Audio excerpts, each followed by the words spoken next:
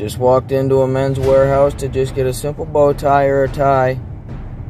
First question, do you have a mask? No, sir, I don't, but I'm not sick. Okay, sir, but we still need you to wear a mask. Okay, have a nice day.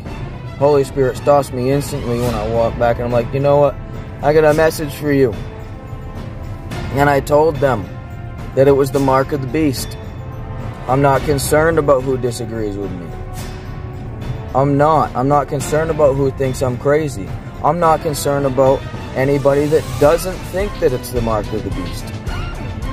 The children of God have been shown this in dreams and have fasted and prayed about this and have prayed that if we're deceived, then show us the truth, and keep coming back to the same conclusion.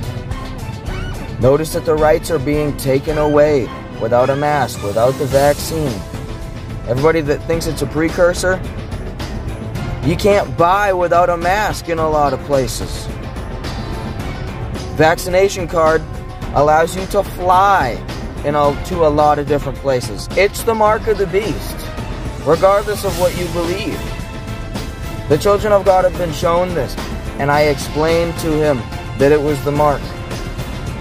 And I told them that they need to stay close to Jesus Christ, and that if they believe in their heart and confess with their mouth that Jesus Christ is Lord and repent of their sins, they will be saved.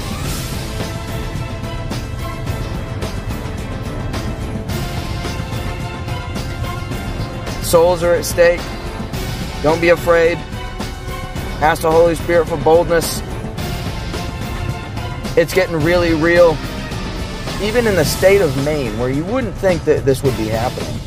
But I'm telling you, it's going to ramp up real fast. Real fast. You better be close to Jesus. You better not be playing around with sin.